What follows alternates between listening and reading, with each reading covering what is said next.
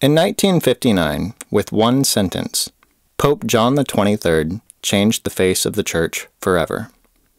There should be a general council. What do we know about this man and his motives?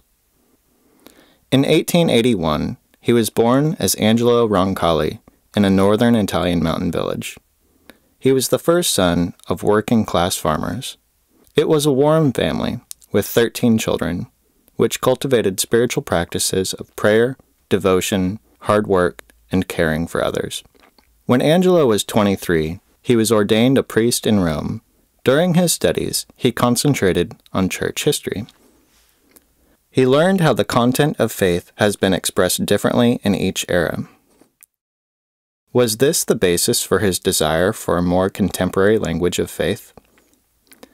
After the First World War, he began his career as ambassador to the Holy See, first in Bulgaria and later in Istanbul and Greece. There his eyes were opened toward the Orthodox churches, as well as the Islamic faith. During World War II, he used his diplomatic status to help Greek Jews escape the Nazis. These actions permanently defined his attitude toward the Jewish people.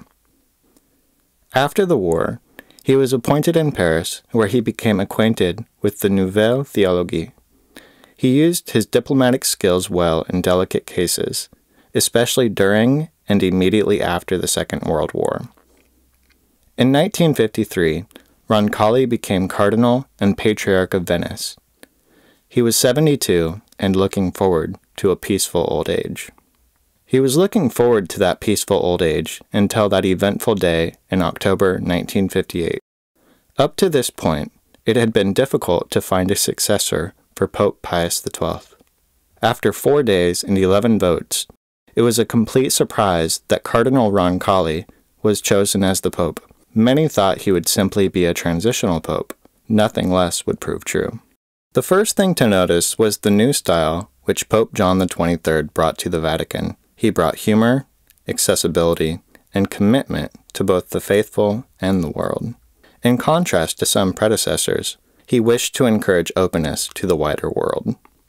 In 1962, with the Cuban Missile Crisis leading the world to the brink of a nuclear war, John XXIII contributed to a peaceful solution by diplomatic interventions as well as a radio broadcast.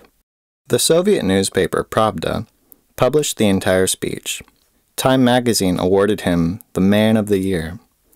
Such esteem by the powers of the world was unprecedented. Barely 3 months after his papal election, he made an announcement that left a small group of cardinals speechless.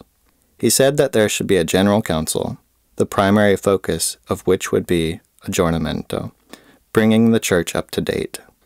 It would also reach out to other Christians in the cause of unity and encourage dialogue with the wider world.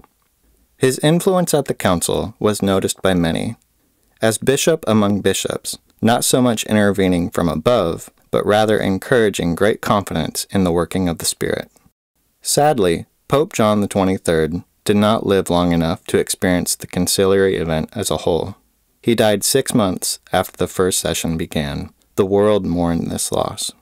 Committed to advancing world peace, justice, and dialogue with a special fervor in his final months, St. John XXIII earned the admiration of those from other churches, of other faiths, and many of no particular faith alike. History has judged him a truly extraordinary pope, with a vision for the church and the world that continues to inspire dialogue today.